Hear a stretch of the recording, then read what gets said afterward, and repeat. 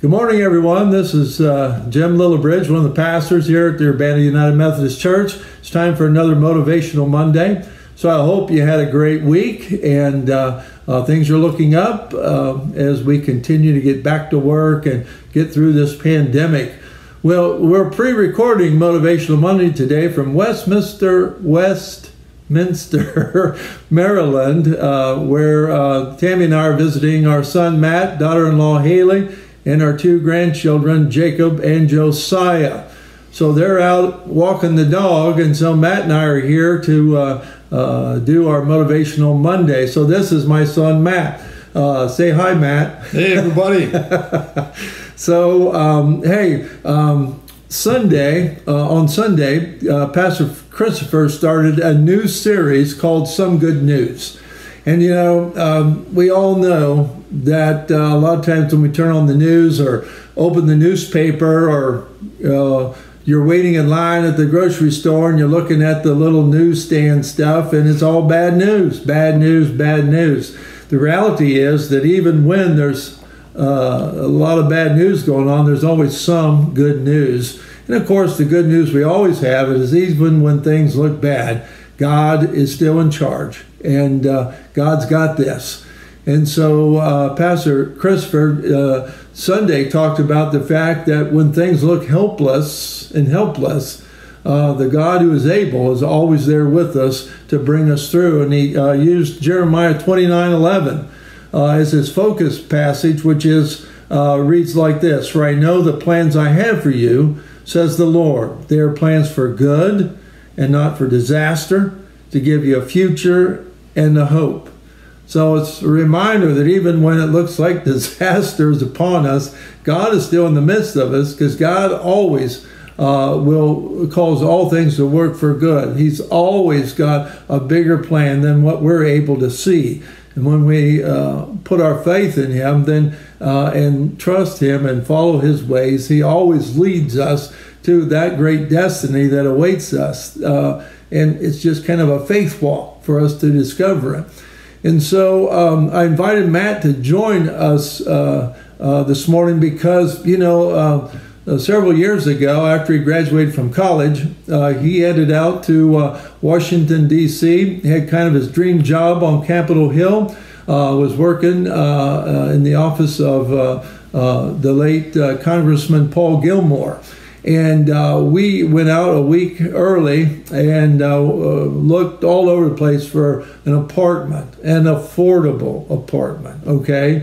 And we finally thought we had one. We went to IKEA, loaded up the SUV and strapped things on the top, and they had stuff hanging out of everywhere. Went back to the apartment to move his stuff in, and the manager of that apartment had rented it out underneath him and gave it to somebody else because we didn't pay a deposit or anything like that. So we had to go back to IKEA, unload everything, because I didn't want to park that car in a motel parking lot fearing that in the morning all that stuff would be gone. So while we were at the IKEA bringing all this stuff back, there was this sweet African-American gal that was there, and she looked at us like, "Why are you bringing all this stuff back?" So I said, "Well," and I kind of explained the story, and the woman said, hey, she looked at Matt, who was looking, it was like 100 degrees outside. We were hot, sweaty. He kind of looked down, and she said, "Now, honey, we serve a big God, and God just has something bigger. He's got a bigger plan waiting for you. So don't you worry. God has got this." And as it turned out, even though we went through the frustration of returning it all, the next day or two, we found a place that was better, nicer place. And then we went back and got his furniture again from IKEA and got everything moved in. But that was a place, Matt, that kind of felt probably hopeless at that time. But God did have the steering wheel, and He was driving the car to where He wanted you to be. So Matt, tell them a little bit about, so you had like your dream job, and everything was looking great, and then disaster hit. You want to tell them about what happened with the pastor or for Congressman Paul Gilmore? Sure, and I think when we put some of these examples into our current state of affairs, they seem perhaps trivial, but I think the lesson is always the same, and the foundations of where we're finding our hope, our energy are all the same. So we had, like Dad had mentioned, we had moved out here. I was working on Capitol Hill for a member of Congress for what turned out to be a short period of time. Woke up one morning and Congressman Gilmore had a heart attack and passed away. So we had a lot of uncertainty there, a lot of unknown. When you work in politics for a member of Congress, you serve the member, and if that member's no longer with us, then on to the next job for you. So there was a period of time of uncertainty there. What do I do? And I think as we think about this as a population today, there's probably a lot of similar things like that going on right now. Mm-hmm. Hey, I woke up today and I don't have a job, right.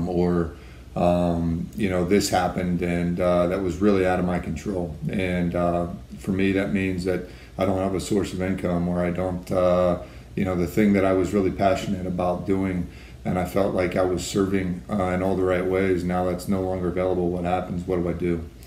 And I think the message of the week is, hey, amidst all the bad news that's going on in this world, amongst pandemics, amongst all of the things that are going on here within the U.S. right now, between left and right, between this side and that side, between whatever, it's very easy for us to feel like, hey, what do I do? Where is this heading? This is likely heading for a very bad place. All these are natural thoughts, and I think it's very important for us to look back at the foundations of who we are as servants of our God and faith-centered folks, to remember that amidst all of that, God's already, he's, as bad as it may seem, God's conquered that all. So let's let that burden off our shoulders. If I don't know what's going to happen tomorrow, what's going to come, my way, or what's going to be served on my plate, or if I have questions about if I'm going to be able to put food and serve my kids, and on their plates for dinner, or my spouse, or whatever, knowing that you can put your faith and your trust in a God who's going to provide. And it may not always be pretty. I mean, as we have ventured out into this world as faith-centered people, there's no guarantee that God's going to work everything out for us every time. But what He does promise us is that He will be there for us, He will sustain us, and He will provide for us. Maybe not the way that we thought or we hoped for, but He's always there. So as we look around us today, hey, what, and we answer all those questions. What's going on? This is a crazy time, and what's going to end up being the history of our country. This is a crazy time, really in the history of the world, with a pandemic that, once in every couple hundred years pandemic. We've got all sorts of instability here, at home, whether it be with politics, whether it be with whatever's going on. So we're going to look back at this time, and I think there's going to be some good lessons to take away from it. And I think it's incumbent upon us as faith-centered folks to know, one, hey, God's got this, it's going to work itself out. And then two, understand that, how can God use me in these scenarios? What can I do? And I think that's the good news. The good news is that amidst all of this, hey, we've got an all-powerful God. We've still, no matter what anybody says, we live in the best country in the history of the world. And we have an opportunity every day to impact and improve our immediate sphere of influence, whether that be our families, whether that be our coworkers, whether that be people that we see at church, we have an opportunity to lift and uplift our immediate community, and then from there it's going to expand outwards. And I think we as a country, if we think about it in that way, that's the direction that we need to go. Let's drop the hate, let's drop the finger pointing, let's drop the Twitter fingers of negativity, and let's start dishing out hugs and serving the people around us that need it. I think that is the country we are. That is a faith community that we are. And even though right now maybe it's the last thing or the hardest thing to do, this is the time to do it. This is the time, to fight for that. And I think in the end, we're going to come out of this stronger. So, all right, very good. Thanks, Matt. That was great. And again, it goes back to the fact that God promises a hope and a future. And the journey that he takes us through that, as Matt said, may not be where we wanted to go, but it's important to know that God has our future.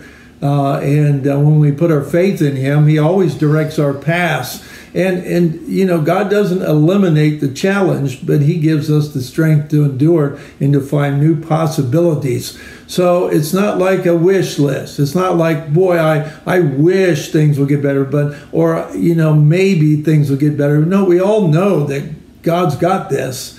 And so it's not kind of a wish thing. It's a no thing. We know God's got this. And as we put our hand in the hand of the man from Galilee, he always takes us through.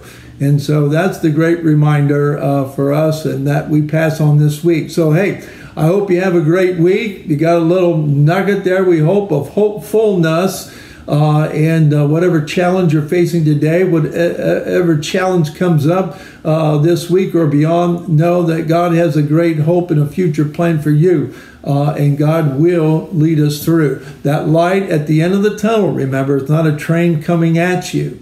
It is God showing you the way, the truth, and the life. So, hey, have a blessed week. Thank Matt for being with us today. I kind of coerced him to do this, but he willfully did so, and I'm glad he did a great job. So, hey, God bless. Remember, God loves you. We love you, and we'll see you next week. Take care.